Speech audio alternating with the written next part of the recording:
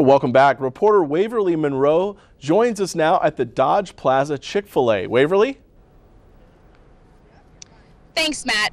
People are anticipating the grand opening for the new Chick-fil-A, and to tell you the truth, it's probably the perfect day to do it. It does not feel like mid-February out here right now.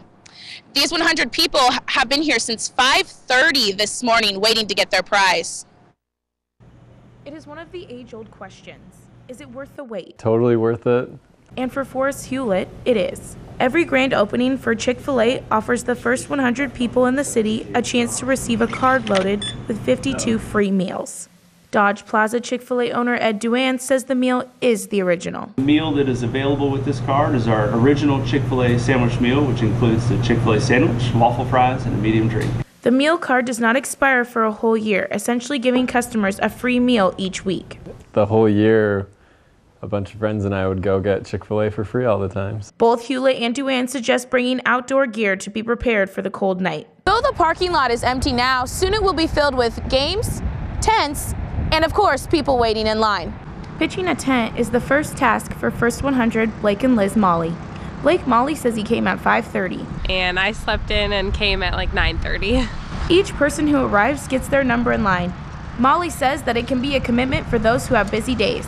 Some people that thought they could just show up and leave, but once you're registered, you can't leave the premises. So that's why a lot of people don't, it seems like a lot of people don't show up because of that. Hewlett recalls the last time he was a First 100. They check to make sure you don't leave, right? And they do it in fun ways. Like they had us all line up and walk through the drive-thru and get like hot cookies and milk. Hewlett also recommends for anyone going to show up after I do. And I'm standing here with Austin Griffith today. How are you doing? I'm doing great. Awesome. Go ahead and tell me what's so great about Chick-fil-A that you're willing to camp overnight to get their free chicken meals. Okay, yeah, this one's easy. Chick-fil-A is a Christian organization, and I love to come out and be able to support them because they have great service, and as you can see here, they're able to bring the community together and just have a good time. All right, thank you, Austin. Well, there you have it. Now all these people have to do is wait until tomorrow morning when Duan opens the doors. Back to you, Matt and Jamie. Pastor Leroy Adams Jr. says he was watching the Flint water crisis coverage and he felt he needed to do something to help. And water is a necessity, and so just that alone just made me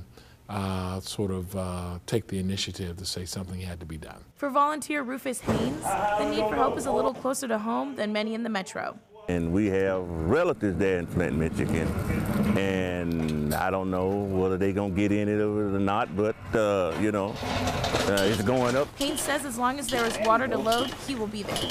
Pastor Adams began collecting cases of water since late January. And the first 800 cases are already on their way to Flint. Though the help is here now, Flint's water issues didn't just stir up overnight. This has been going on for almost 2 years.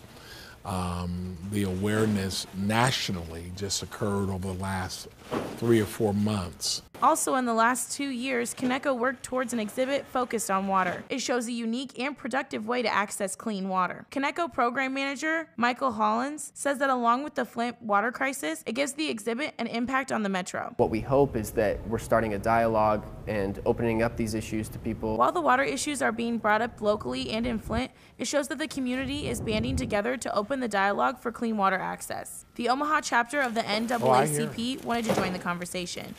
Omaha's NAACP president, Vicki Young, quickly responded to Adams' call to action. Send some type of relief to the community of Flint.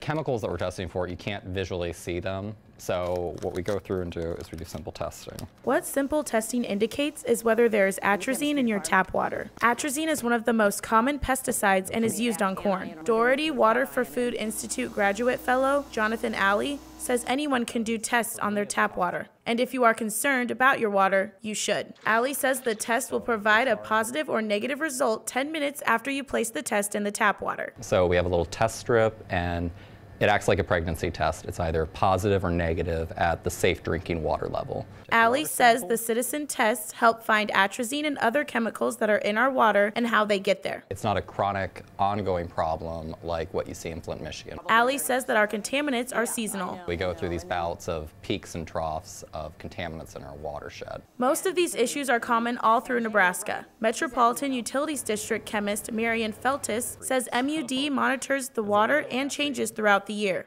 We have people here 24 hours a day all the time, and they're always constantly monitoring our treatment. Feltis also says you should never drink or cook with warm water. Though MUD filters out any chemicals before we have access to it, they still recommend that if you haven't used your faucet for up to a half an hour, let it run for 2 minutes before using it. Feltis also says not to drink the warm water because it sits in the pipes and collects bacteria. Especially in the morning when you notice that the water's stood in the pipes overnight. For the Omaha News, I'm Waverle Monroe.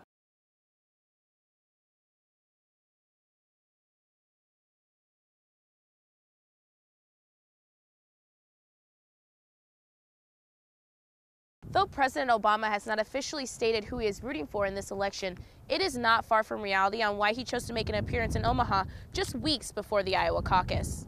Edible Arrangements has been planning for Valentine's Day since the day after Christmas, and Terrell's Floral Shop has already ordered over 500 red roses, though both owners state that the actual Valentine's Day is not their biggest concern. Though MUD filters out any chemicals before we have access to it, they still recommend that if you haven't used your faucet for up to a half an hour, let it run for 2 minutes before using it.